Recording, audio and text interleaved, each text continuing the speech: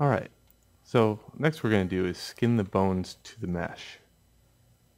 Incidentally, you should probably save as something by now. Yeah, good idea. Okay, so hit Tab to get into object mode, and we're going to click on the mesh and then shift and click on the bones. And then we'll go Object, Parent, Parent with empty groups. And then here, I want to choose with empty groups.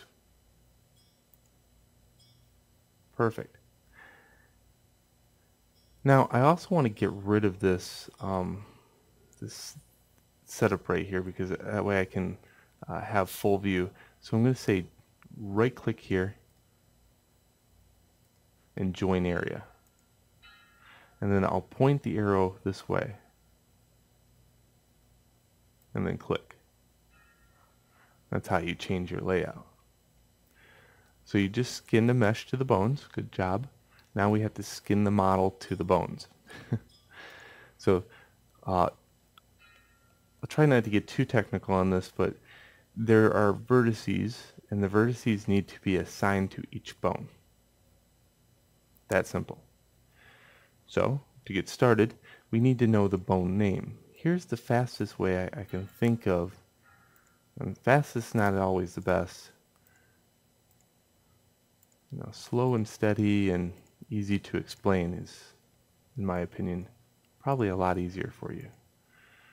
But what I'm going to do is I'm going to go over here, and there's these little dog bones, and for every dog bone there's a plus mark, and every plus mark I'm going to make sure that I can have the full view here. Okay, so there's no more little plus marks.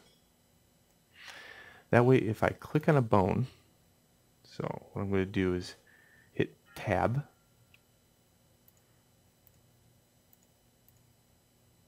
you notice that this all shrinks up. You see it? So I don't want to hit Tab too many times. So I'll be in pose mode. In pose mode, I can highlight these bones just well enough, just like that.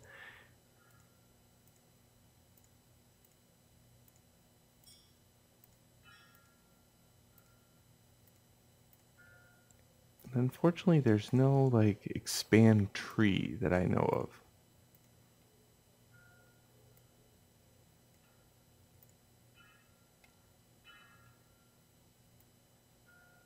Let's test it out. So what I want to do is highlight a different bone, and look at that. The bones stay true, and what happens is one of these bones will be highlighted. Root 10. This one, root 11. Good. So now if I go into the mesh and hit Tab, I should now be able to go into here. So this was, you're going to be constantly switching back using the Tab button. This was root 11. So Tab to get into edit mode. Practice switching between the two just for a second. So Tab, bone. Tab, object, Tab. See how you can't really screw it up too much.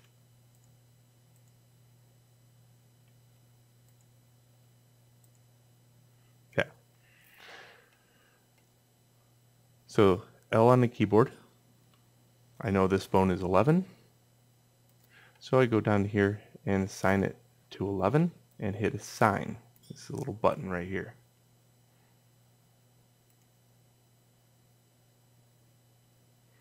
Okay, I have to do that for every bone. So here's where I'm going to go. Tab. Click on a bone. Find out what its name is.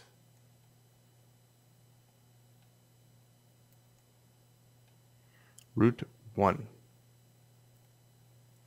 Okay. Tab.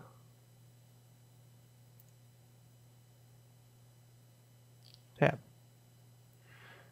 Now for this when I don't have a vertex to highlight, so I'm going to hit the face, and I'm going to keep in face mode. It's a little easier.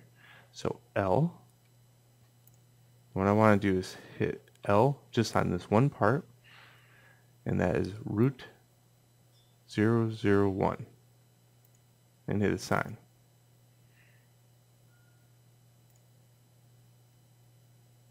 Okay. Next bone. Root 13.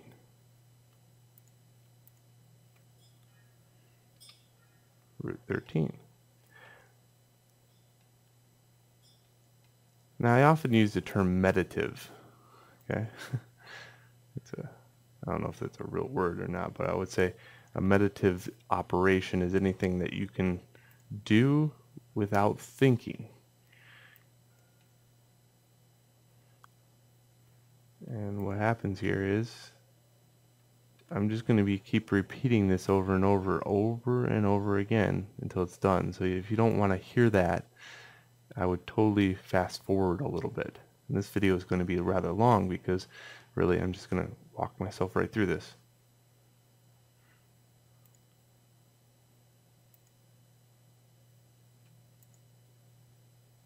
This one's root 14. Now I'm going to assign it to this bone right here. It's a little easier to remember. Root 3.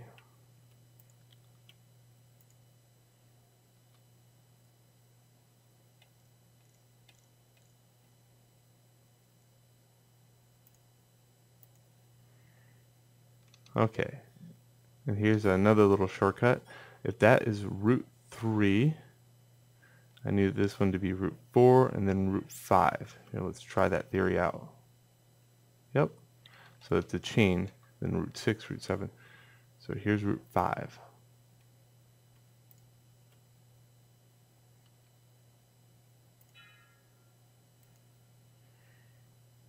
Six and 7.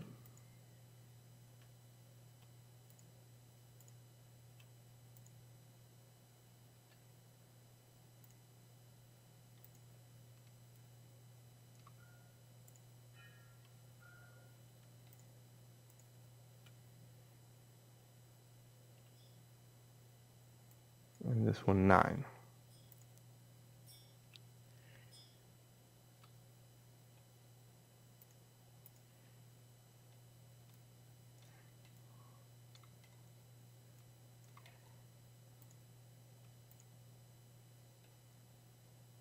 $19.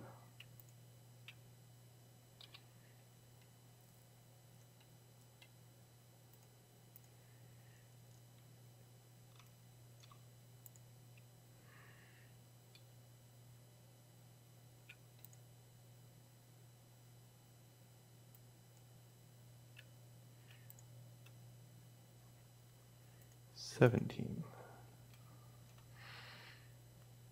If you turn it into a mental game, it's not so bad.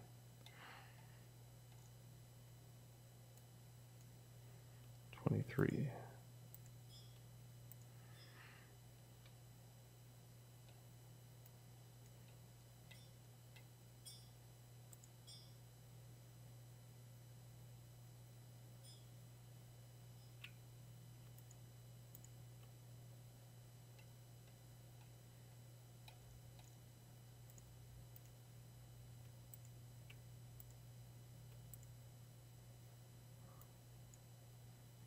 $24.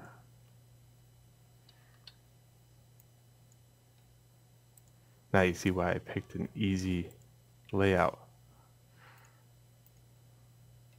That way you don't drive to my house and then take me out. Alright, we're going to test the design out. And in order to do that, I'm just going to click on a bone. And I should be able to rotate this bone. I'm going to hit undo when I do it though. And it rotates the entire design. Okay. It missed that one chunk. So Control Z. And then I know that one chunk has to be assigned yet. So 21.